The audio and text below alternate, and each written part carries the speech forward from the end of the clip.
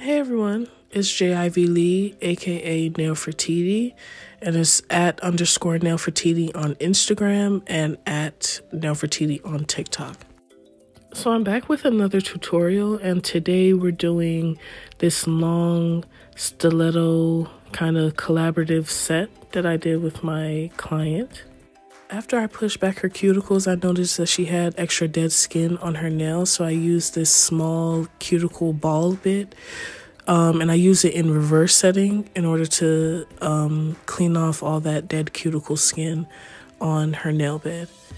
And as you can also see that some of her nails are kind of damaged, because this is one of my loyal clients and she got into a fight. So yeah, we're gonna fix up those nails and I'll show you how to do it. Usually when I do stiletto nails, I get a little nervous because I feel like my best sets are like taper square, and I don't know why stiletto is so difficult for me sometimes, but I feel like this set was probably like my best stiletto set, or one of my best stiletto sets that I've ever done. So now I'm just going in with my cuticle nippers and cutting off that excess cuticle.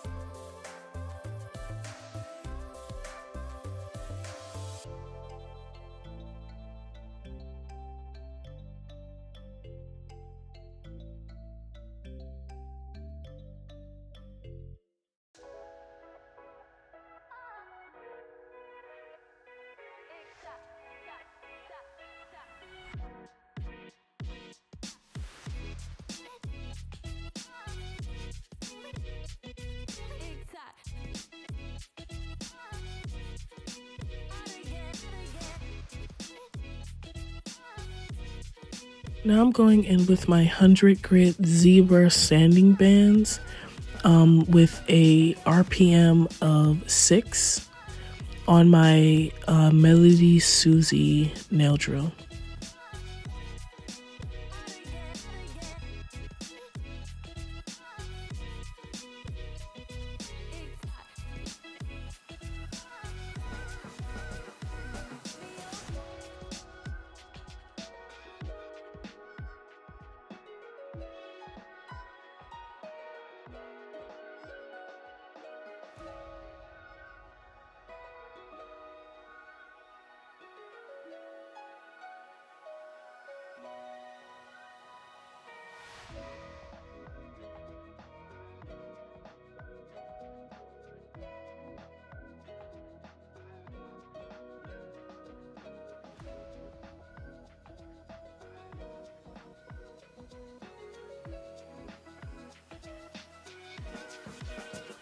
I found these really cute pink lint-free wipes off of Shein.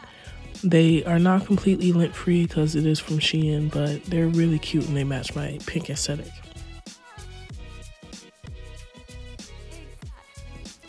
So in order to fix the nails that were too short to like put the tips on, what I did was go in with some clear acrylic that I got from Mia Secret and did an overlay over the nails so then I can add an extra tip to the nails, so I'm not gluing the fake nail tips to like the skin of the nail.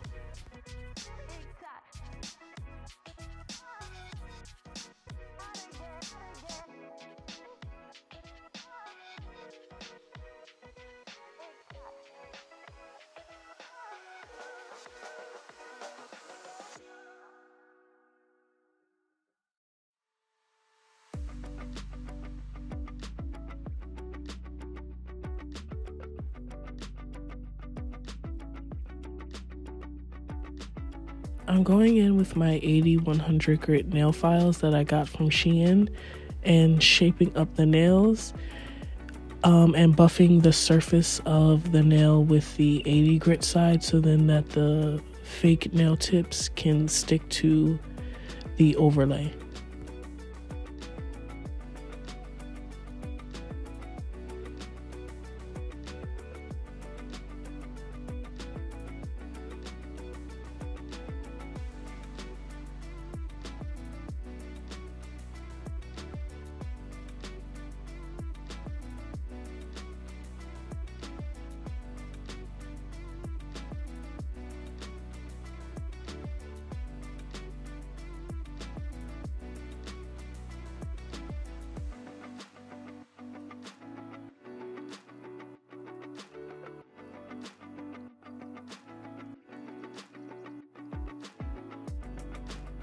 These are the tips that I'm using today. They're non-C-curve pre-shaped coffin tips that I got off Amazon.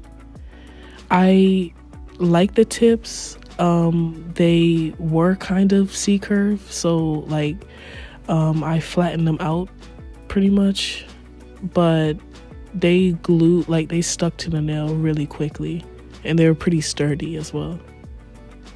In order for the nail tips to be straight on the hand, as you can see, make sure that the client has her hand kind of dangling off of the armrest, so then I can make sure that all the nails are aligned.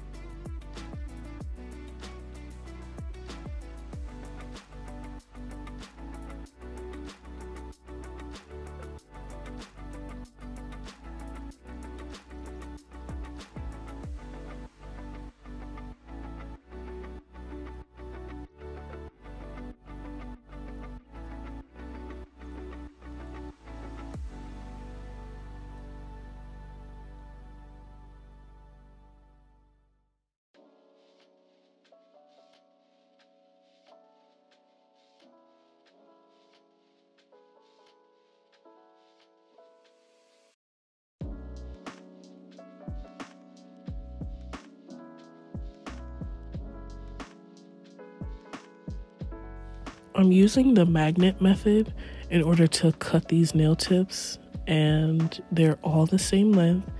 I said before that I really love the magnet method because it's beginner friendly and it's very easy to do.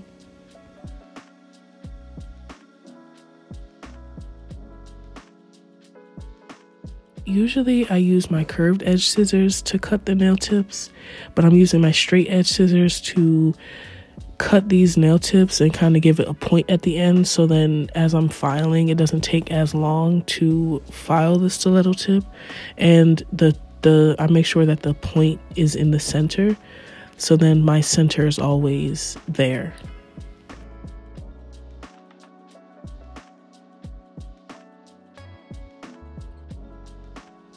These are the nail tips before they're filed and shaped. Now I'm going in with my sanding band to shape the nails more, so then when I use the hand file it doesn't take as long, and then I'm also using the sanding band to blend the tips into the nail.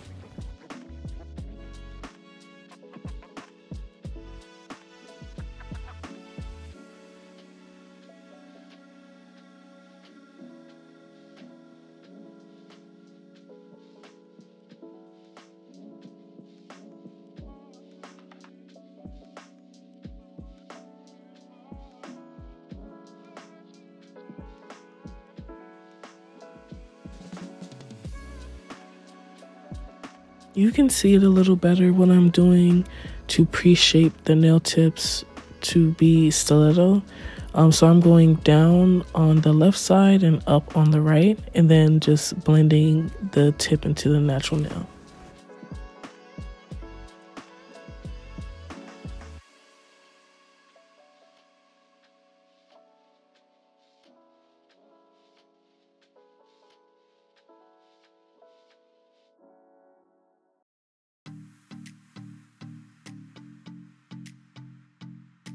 Now I'm going in with my nail file and finally making the stiletto tip really sharp. And even with stilettos, I make sure to file underneath the nail.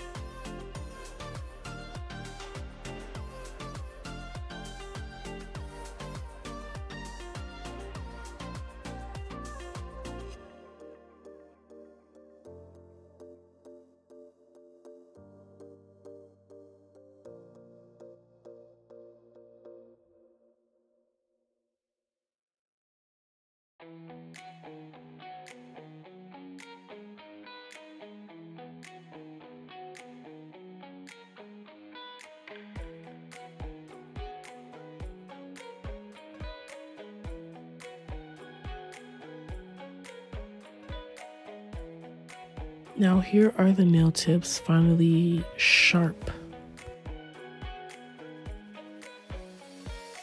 I'm going in with my Mia Secret dehydrator twice over the nails.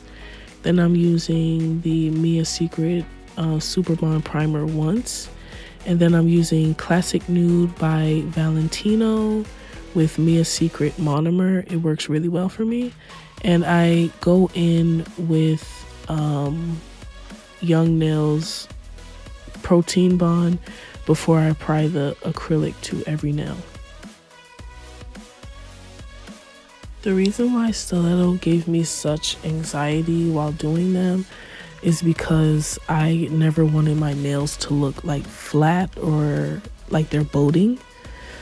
So what I try to do is focus most of my acrylic application kind of in the middle / the apex area. So then the stilettos are really strong.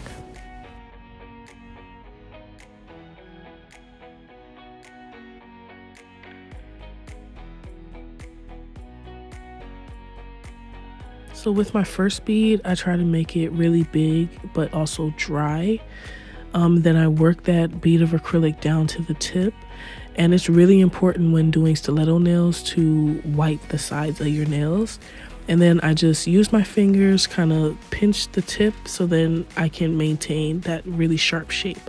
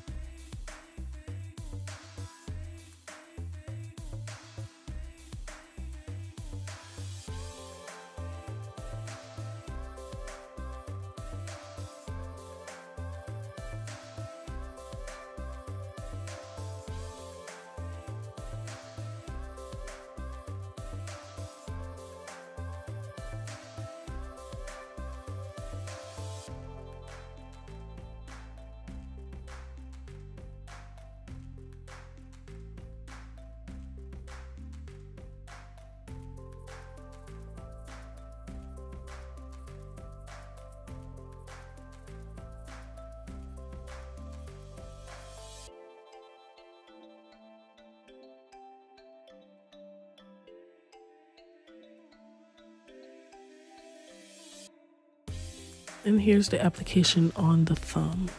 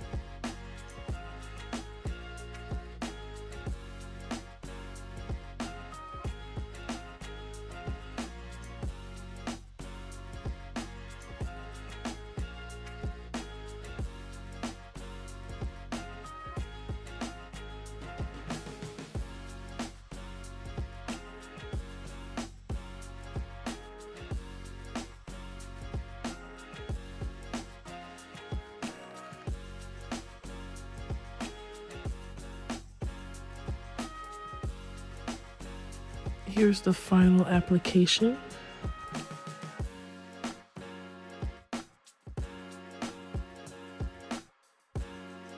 I'm going in with my 5-in-1 tapered barrel carbide nail drill bit that I got from Amazon from the company Pana.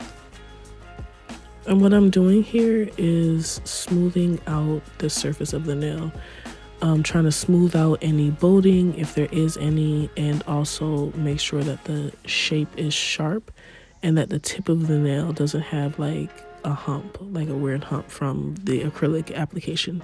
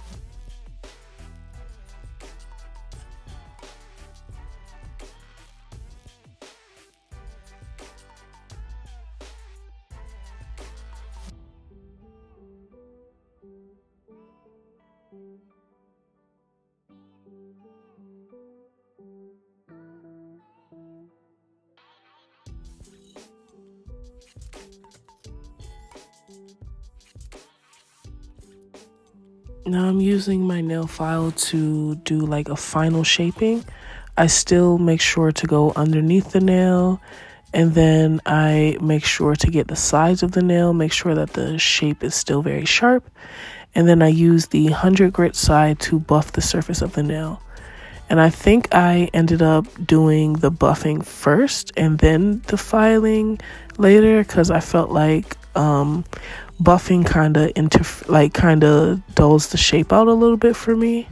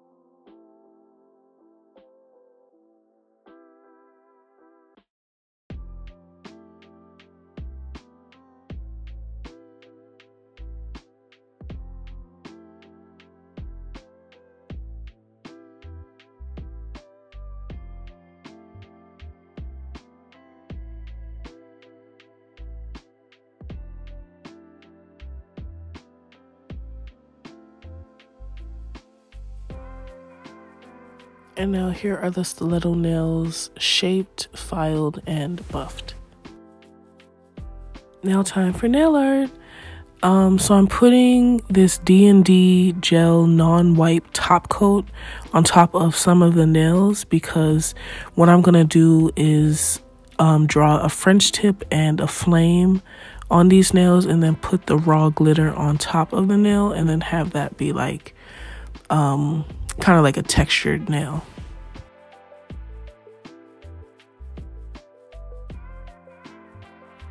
And whenever I put top coat on, I always make sure to wipe the sides.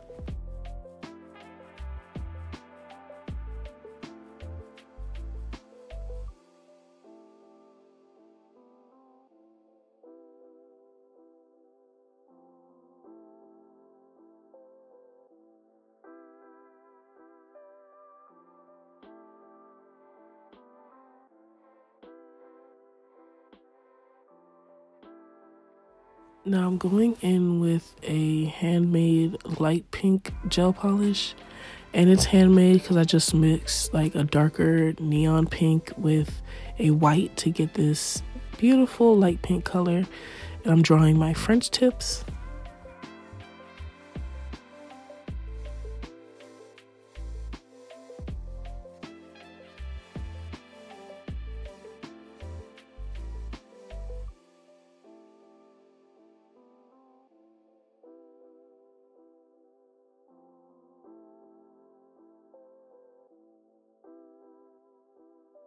So my client came in with a bunch of different nail inspo pics that she wanted to, like, you know, smush together into one set. So that's why I have the design on the ring and middle fingers, because I did those like off camera. Now I'm doing my flame. I love drawing flames. They're really, really easy.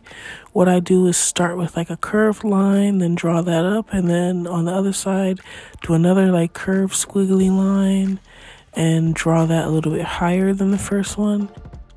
Then on the bottom of the flame, I kind of try to round it out, and then like make sure that the neck of the flame is really skinny. Now on the thumb, I'm just drawing some random abstract lines that I will be covering with the raw glitter.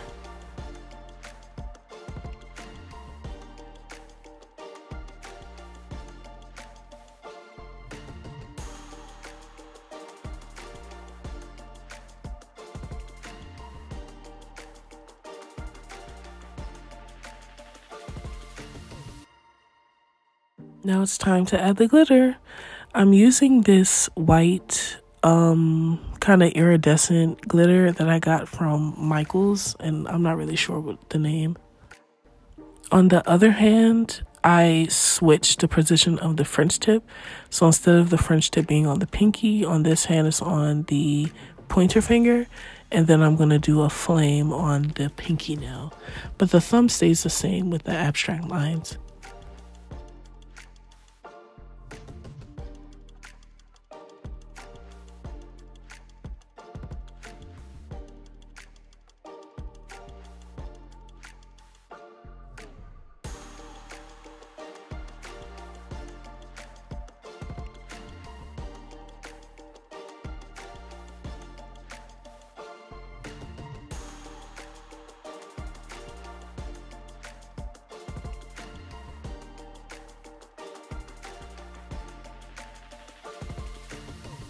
And sometimes with drawing these like flames and stuff, mistakes are made. So I just use a little art brush that I got from Michaels, dip it in some acetone, and fix my mistake.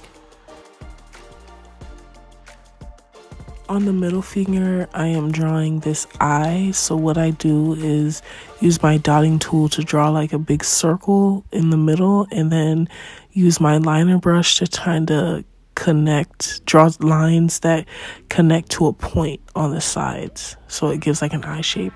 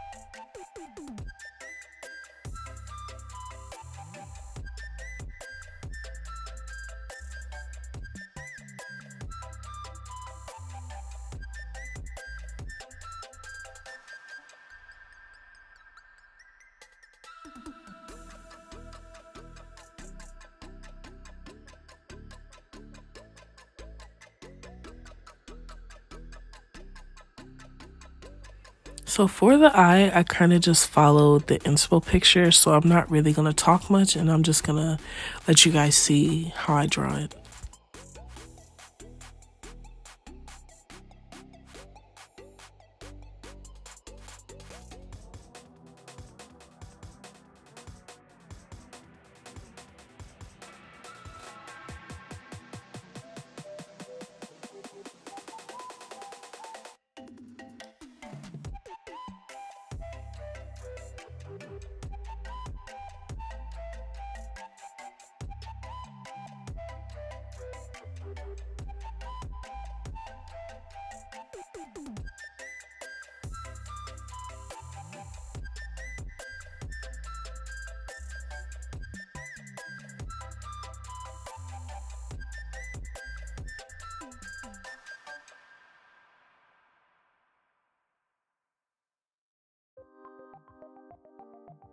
So here is the final look of this glittery eye stiletto freestyle.